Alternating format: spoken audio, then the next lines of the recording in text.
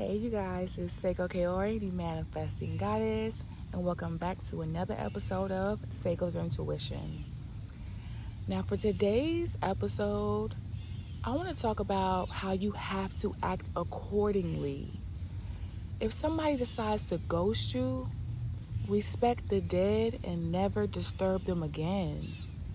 If someone decides to give you the silent treatment, enjoy your quiet time. Maturity in acting accordingly is allowing people to be themselves so that you can see what they rather do and where you stand in their life. Then you need to adjust your boundaries and act accordingly to that. You have to stop chasing people.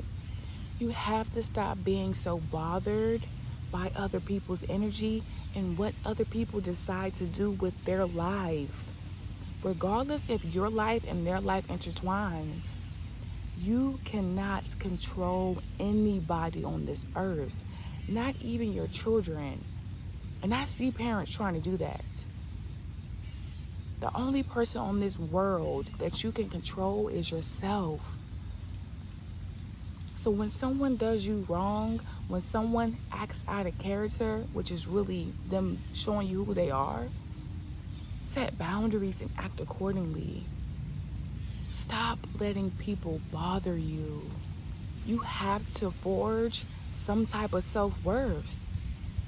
You have to know when enough is enough. You have to know when somebody is playing you and using you. And just because somebody keeps you around does not mean that they value you. Does not mean that they love and respect you. I've told you guys this before. Stop doing certain things for people and see how they act. Embrace their choice and freedom to do what they want, and all you have to do is act accordingly. If you're with somebody and they want to go be with somebody else, act accordingly. Let them go be happy, because I guarantee you the grass is not greener over there, and they will be back. If somebody wants to lie to you, act accordingly. Act like you don't even know what's going on. Set boundaries. When that person asks you why you're acting different, then you can tell them. Y'all need to learn how to move in silence. Y'all need to learn how to not wear your emotions on your sleeves. Set strong boundaries. And when somebody does something to you that you don't like, yes, speak up about it. But if they don't change, act accordingly. There are over 7 billion people in this world. Why are you trying to control one specific person and make them treat you right, make them act right, make the relationship last? Why are you chasing them? Why are you putting up with things that you should not?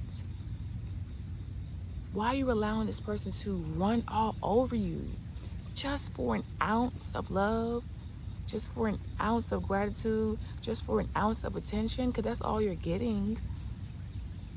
Where you can manifest your dream partner.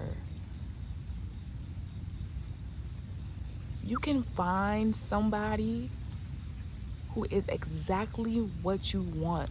And if they're not exactly what you want, they are so self-aware and so mature that they will change and evolve into a person that would add to your happiness.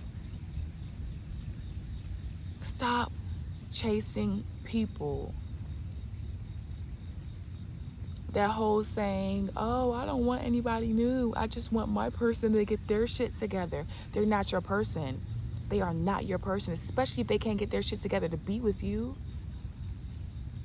God literally puts it in your face who is for you and who is not. But you guys keep ignoring the red flags because you don't know how to be alone. You keep ignoring the red flags because you don't know what you want. Or you do know what you want, but you don't have enough boundaries, enough balls to stand up and be like, hey, you are not adding to my happiness. Hey, what you're doing does not make me feel good. You're afraid to detach from people. You are afraid of failure. You are afraid of starting over. If you want to keep kissing frogs until you find your prince, that's on you. That is on you. You are in control. You have to act accordingly. You have to set some boundaries, you guys. But I am Seiko Kaori, the Manifesting Goddess. And if you resonate with what I say, like, comment, and subscribe. And I will see you guys on Thursday. Rain, sleet, snow, hail, sunshine. I'm out here. Bye.